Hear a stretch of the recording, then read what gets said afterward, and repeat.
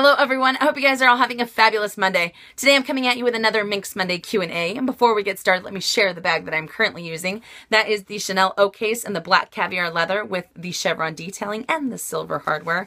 I've been using this quite a bit off and on for the last couple of weeks, and I will be doing a review on it later this month, so keep an eye out if you guys are interested. Okay, so let's get started with the very first question, shall we? Excuse me, from Krista K. What size Keepall would you recommend for a 2, 3, 4-day weekend? The 45, the 50, or the 55? I'm not familiar with how they pack or how they handle. I'm 5'2" and 100 pounds. This is a great question. Personally, I think that the 45 is perfect for longer weekends. I know that's what I choose to use over my 55 whenever I'm going out for a few days. And I feel that it's not too small, it's not too big. You're able to carry it with ease. If you tend to carry a little bit more and you want to make sure that all of your bases are covered, make sure you have the right outfits and whatnot, a 50 would also be great. I think that the 55 might be a little too large for your frame, and it might end up, looking a little too overwhelming. Plus it tends to get pretty heavy. So even if you don't pack the 55 completely to the brim, it still gets pretty heavy. But personally, I like the 45. It's very, very comfortable. Perfect to carry, and it doesn't take up too much space. So I would have to go with the 45 in my personal opinion. Okay, Robin Russell. Quick question. Do you not like Prada? Why or why not? Okay. So I'm not too keen on Prada. I do appreciate the silhouettes of some of their handbags. I absolutely am in love with some of the bags. I think that they're fabulous. But I don't feel that their quality justifies their price. I've had a few SLGs from Prada, and I've always told you guys that I'm the type of person that I want to start out with something small from a different fashion house to see if I want to end up purchasing a larger handbag and, spending that kind of money.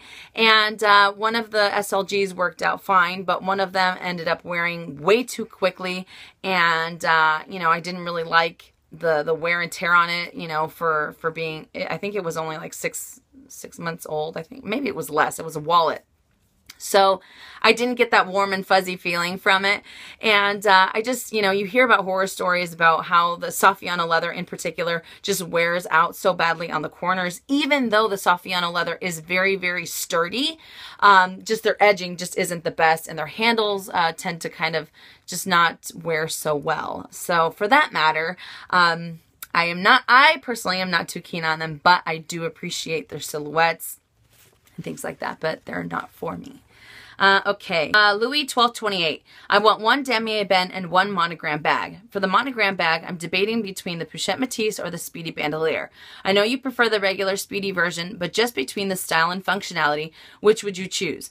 I'm considering getting the Pochette Metis in mono and the Speedy bandolier in damier ebene, but I prefer the vachetta strap on the monogram. Also, what would you recommend for a good damier ebene bag, with the exception of the Neverfull?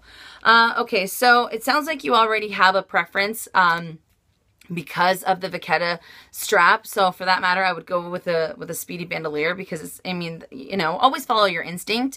But personally, between the two, you guys know that even though I'm not a fan for the Speedy bandolier in my own personal collection, I definitely appreciate its versatility. But between the two, I prefer the Pochette Metis. I really love this bag. I'm crazy about it, and to be honest, when I was at the boutique, I thought that the canvas strap looked kind of funky on it. I didn't think it really went well with it. And then when I tried on the vachetta strap with it, I thought it looked I was just like, oh no, it doesn't work. And to be honest, I'm crazy about the canvas strap because it's worry-free. I don't have to worry about patina. I don't have to worry about water spots or anything like that. Really, the only vachetta that you have to worry about is this and this little guy. These don't get too much wear on them. But I really like this because it has compartments, so I don't have to worry about a purse organizer, even though you guys know I'm not a fan on those either. But I like the fact that it has, it has different compartments for it, and I really like that. It's not just an open space. And even though I am crazy about Speedies and I think they're fantastic, I would have to say the Pochette Metis for me is the preference between the bandolier and this one. But again, follow your instinct. If you're crazy about the vachetta strap, then go for the bandolier. And as far as damier ebene bags go, besides the Neverfull, Let's see. There's actually 3 that I think would be a good option. The Sienna PM or MM, because it has versatility. It has a crossbody strap, which I think is perfect. Another one that I saw was one that we talked about, or that, you know, some people left comments on last week's video, which is the Normandy. I can't remember the price tag on it, but it's a very, very pretty bag. And there's another one that I saw, which is called the Brompton. I think it retails for $2,300 here in the States or something like that. It's a little pricey for a canvas bag, but it also has a, you know, I don't think it's crossbody actually. I think it's just an extra shoulder strap because it's tends to be like a hand carry bag. I don't know. But I would have to say that the Sienna is another great option. A lot of people that have that bag rave about it because it's so versatile. So that's what I would do. But it sounds to me like you already made up your mind. Okay, Sarah Chaudray. I'm so sorry if I pronounced that wrong. I have a question for Minks Monday. I've recently been really interested in adding a Birkin to my collection. I remember you recently mentioned that you were also thinking about it. If you ever decided to go for it, would you try to buy it from the boutique, or would you go the Preloved route? Okay, so remember how I told you guys, I think it was last week or a few weeks ago, that I went into the boutique to kind of get a little bit more information about a Birkin and, you know, how to go about it. The sales associate said that I had to get used to her words, not mine. I had to get used to the Hermes lifestyle. So that meant that I would have to purchase shoes, perfumes, jewelry, housewares, and then that way they can see that I'm crazy about the label or the brand, and then they can present my portfolio to their manager, and then they can see if I'm suitable to to get a Birkin, or to get the opportunity to be on the list for a Birkin. That's when my hubby was like, what? But regardless, I digress. So for that matter, I'm not too keen on their shoes, and I don't really, I'm not too crazy about their housewares. Obviously, I like some of their jewelry, and I do like their perfumes. But because it seems like I wouldn't be the ideal candidate, I think it would end up being Preloved route for me. And I actually had the opportunity to buy, I've had 2 that I could have gotten last week, and I just decided against them. I don't know. I think, you know, I think they're beautiful. I think they're fabulous silhouettes, and I think I will add one to my collection in the future. But as of right now, I'm still kind of hesitant on it. I don't know why. I think it's a lot of money. It's a lot of money. And we all know how I acted with the jumbo and, you know, the thoughts that were going on through my head. So I think that's probably why. But I say go for it. If that is your dream bag, if that is your holy grail bag, then go for it. It is a beautiful bag. And it's just, I mean, the leather is amazing. Amazing. And yeah, so I would go for it. If that's what your heart, you know, sings for, then go for it. Okay. Who am I? Is the monogram canvas on your sunglass case MM rougher than the damier version of the item? I've had the Azure for a few months, and I just snatched up the monogram on the website. It arrived today, and it feels quite a lot rougher. Also, a little bit of glazing is peeling off. What? But honestly, this is so hard to find. I might lower my standards this one time. Okay, so real quick, if the glazing is already peeling off and you just got it, personally, I would just, you know, I would see if they can find you another one. Just call the boutique that you got, or call the boutique the closest to you and tell them what's going on, because that shouldn't happen. But I brought out both of mine. So here's the monogram, and here is my Demi Azure. Now, both of mine are a little bit older, and they actually feel exactly the same. Yeah, they feel exactly the same. But I did notice, dun, dun, dun, dun, do you hear that on my voice? I have color transfer bad on my Demi Azure one. Do you guys see that? Right there?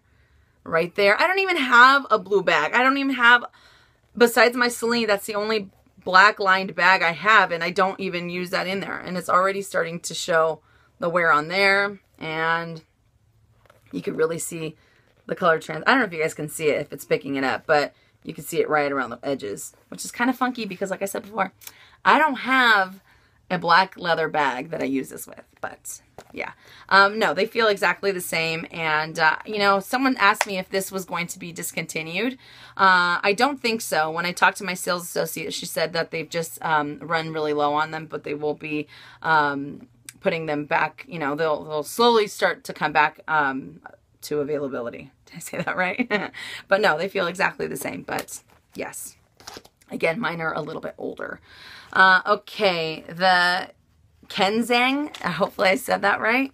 What Louis Vuitton SLGs do you still have, and reason for keeping them over the ones you have sold? Okay, so I have actually sold quite a bit of my SLGs, and the main reason that is because I just wasn't, they weren't rotating enough. I had some that would sit there for over a year without being used, and even though I've loved every single piece I've ever had in my collection, I don't want to have it just sit there. I would rather someone enjoy it that really likes it and get use out of it rather than just, you know, collecting dust in its little dust bag. But yeah, even though, like I said before, my SLG collection has really dwindled down. The reason why I kept them is because, again, I was able to rotate through the ones that I've kept, and it just seems like it's a little bit easier. I think I got very carried away a few years ago. I just was buying and buying and buying without thinking of, is this really what I need in my lifestyle, you know? And I went way overboard, and it got to the point where it was like it was overwhelming, to be honest. It was kind of ridiculous, for me anyways. And that's why I ended up selling some of the things. And now I'm really happy with the collection that I have. I have a few more items that will be leaving out of my collection, but yeah, I'm very, very happy with the pieces that I have kept. Okay, Nicholas Humphrey. Last year, I was traveling with my brand new Keepall 45 in monogram, and I put the bag under the seat in front of me as per the instructions of the flight attendant. Little did I know that the floor was wet and my brand new Keepall was water damaged. Now I've stayed away from monogram with Vachetta. Is this an irrational fear, or should I give it a try again? The way that I feel about it, that any luxury travel luggage piece, you have to think of a worst case scenario. You know, unless you have a private jet and you have, you know, without having to worry about checking your bag, even if it's small enough to carry, or anything like that. You just have to think of the worst case scenario. And I think, you know, it's bound to happen whether you have the harder suitcases or whether you have Keepalls or things like that. I think it's bound to happen. And I remember when I was terrified of using my Keepall 55 when we were in Paris for the first time because of the Vachetta. It was just beautiful Vachetta. And it was raining when we got out of the airport, and I was just like, oh my goodness, my Keepall is going to get damaged. It's going to have this and that. And it did. It got some water, you know, got some water damage to it. But, you know, I just really enjoyed it. I really like the Keepalls and traveling with them. So I think you just kind of have to put that in the back of your mind that something's going to happen, and not to worry too much about it. And if it's something that you don't want to have to worry about, you can always go with the Damier Ben or the Damier Graphite. That way you don't have to worry about any Vachetta whatsoever. But honestly, it has to be in the back of your mind that something like that is going to happen, definitely. Especially because some people are just, you know, like I said before, some pieces you're able to check in and some pieces you aren't. And sometimes, you know, people aren't very careful. They could care less if it's a luxury piece of luggage or not. So just keep that in the back of your mind. I would definitely just, you know, love it, and just don't even worry about it. Just enjoy the piece. Okay, next question. The Cat Melon. Do you insure handbags? I've actually had this question asked quite a bit, and the answer is yes. On the paperwork, it says handbag collection and other leather goods, and I constantly have to update it, especially if I end up selling an item from my collection or if I add an item to my collection. It just gives me peace of mind that I have insurance on most of my items, because you never know.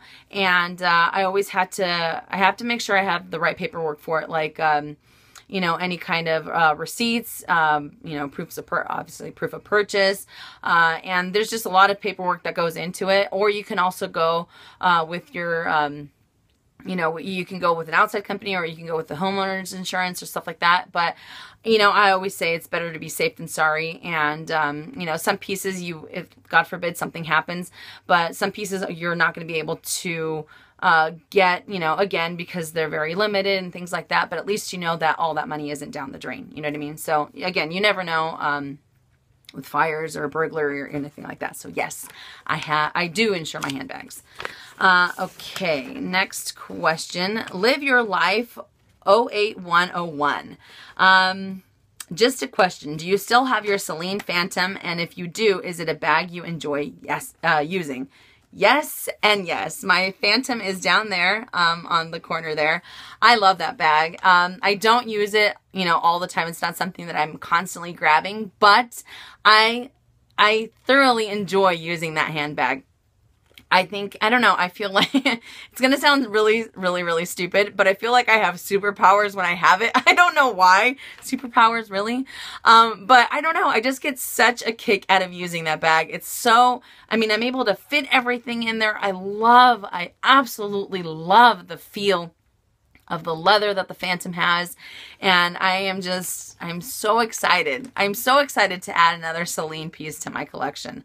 That's, you know, between the Celine and Yves Saint Laurent or Saint Laurent, those are the two brands that have really just caught my eye immensely. Okay. Maxine LV. Will you be doing a wear and tear on your Louis Vuitton 6-key holder? Since you love that item so much, will you get it repaired if it starts to show wear? If not, what will you do? And this is also a similar question that 408 California 408 had. Okay, this is funny too, because I was actually talking about this with my girlfriend. Okay, so I will be doing a wear and tear video on this little guy. I use it every single day, and I'm crazy about it. I've told you guys that if my collection were to completely go away, this is the only item that I would never, ever get rid of. And there is definitely wear starting to show. You probably just saw it right there. It's starting to peel right here, and it's starting to kind of not crack on the varnish right there. And I should take it in for repair, but I probably won't end up repairing it. And that's because I feel that, you know, even if you get it repaired, there's a chance that it'll end up cracking in the same spot over and over again, especially if it's an item that you use quite a bit. So whether it's a 6-key holder or whether it's a wallet, something that you're constantly opening up, I think it'll end up just wearing into it. And if it starts to get into the canvas, then I will have to retire this baby, not get rid of it, but I will have to retire it and end up looking for something else to use for my keys. Would I end up getting another one of these? Probably not, especially with all the concerns that we've been talking about in the last couple of weeks with Minks Mondays. And I just don't want, honestly, I don't want to have to deal with it. And I told you guys a few weeks ago that, was it a few weeks ago? That the Chanel 6-key holder really has intrigued me. My girlfriend talks about it very, very highly. And then I've watched so many YouTube videos on it. When we were at the boutique last, my hubby, he was just like, go ahead, get it. You should get it, you know, replace this one. Because the Chanel one is a little bit shorter. This one's a little bit taller. And, I don't know. I can't bring myself to get rid of it. But if it starts to show wear and it starts to crack into the canvas, I don't want, obviously I don't want to carry it with me, but I love this item so much, and I rave about it so much, but I probably wouldn't end up replacing it with another LV one again because of all the issues, unless I can find a Preloved one from 2000 or 2010 2011 or 2010 that I told you guys about in a few weeks ago in a video. But yeah, I don't know, but you can definitely see the wear, and it's just a matter of time that it starts to kind of get into the canvas, I think. I don't even know how sad that makes me because I don't want to get rid of it. I love this item so much, and it's very, very special to me. But yeah, so I don't know. I'm looking at other ones. My hubby's a huge fan of the Chanel one, and a lot of my girlfriends are like, go for it, get it. But I can't. I feel like I get all nervous thinking about replacing that 6-key. But we'll see.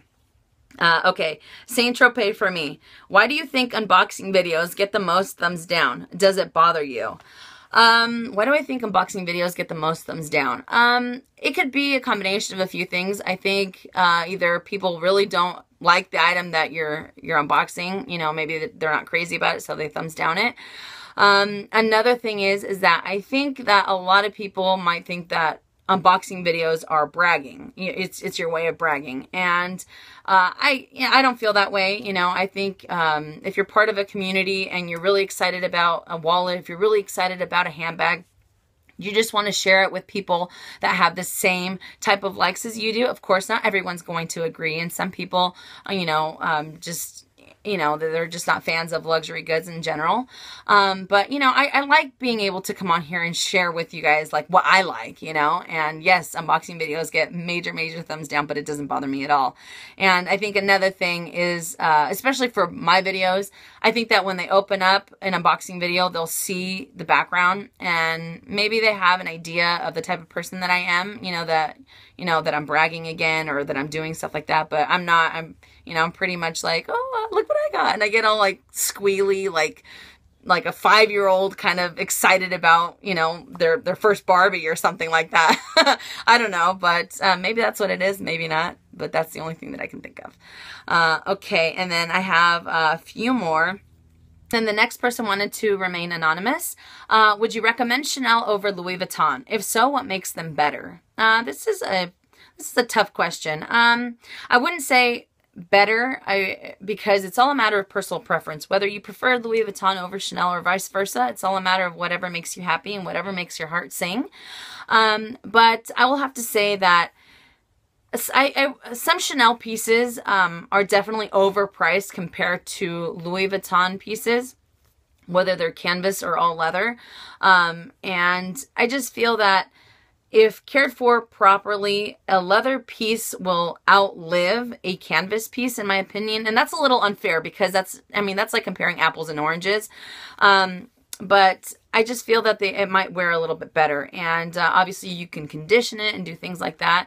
But I don't know. I feel that it'll last a little bit longer, but then again, you hear about canvas pieces that have been around since the 80s and they look, immaculate, so, I don't know. I really like the feeling that if you're going to spend the type of money that you're going to be spending at Chanel, that most of the entire line for handbags and SLGs is leather, and that, that really, that makes me happy because I know that I'm going to be getting the quality of the leather, and not having to worry too much about the leather cracking or anything like that, because obviously you can always condition leather.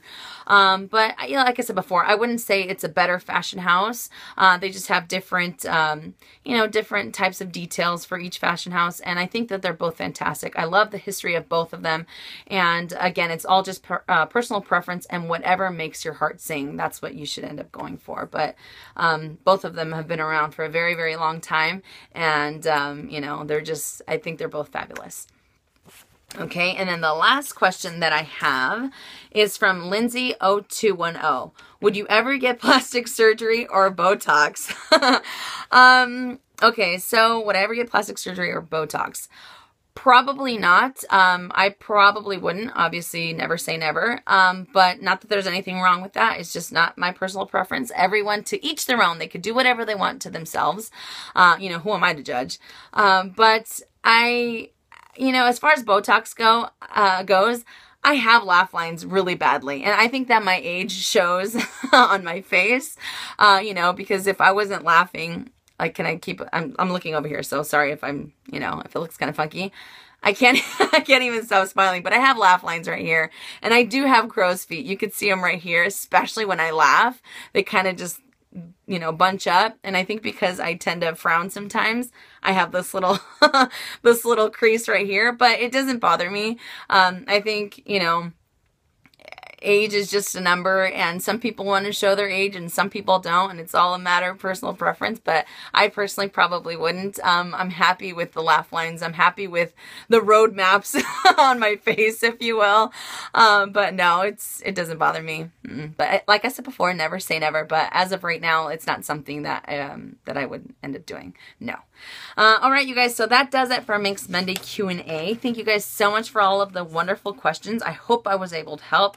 I'm looking through to make sure that I answered everything. I did.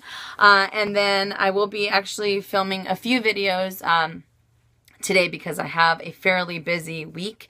So if you guys see the same makeup on me, you know why. But thank you guys so much for all the wonderful questions. Again, I hope I was able to help, and I will see you all tomorrow. And as always, make it a fabulous day or not. The choice is yours. Have a great day, you guys.